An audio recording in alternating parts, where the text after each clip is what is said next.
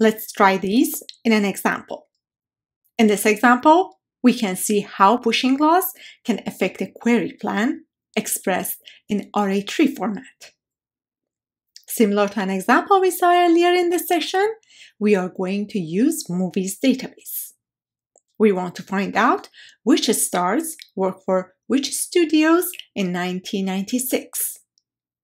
This is a rather complex example regarding push laws because we first add a select or push it up and then push it down using the same push law. Our query involves a view named Movies of 1996, as you can see in the create view statement here. Our figure A shows the array tree constructed from this query. The left side is a subtree for the view, joined with the movies table and the projection of the star name and studio name applied to the join. The push law usable here is the push law on join, saying the selection on a join may be pushed to one argument or vice versa. By algebraic laws, we push up the select so that it is applied to our join. Then we push it down so that it is applied to the movies table as well. Our final query plan will be the improved plan depicted in figure B. Another set of helpful laws are laws involving projections.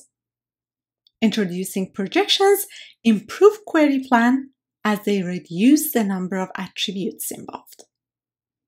Projection laws are not push laws, but they're introducing projections when appropriate.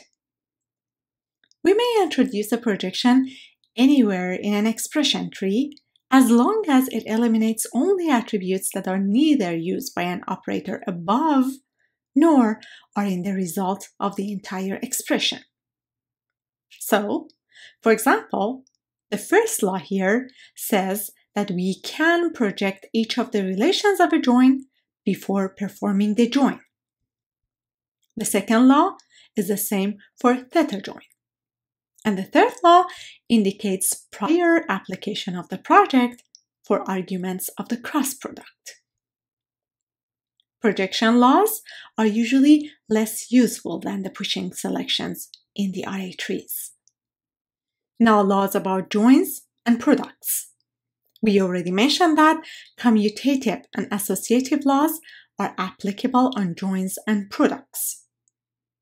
Additional laws on joins and products include equality of a theta join or equijoin with selecting the same condition on cross product of relations.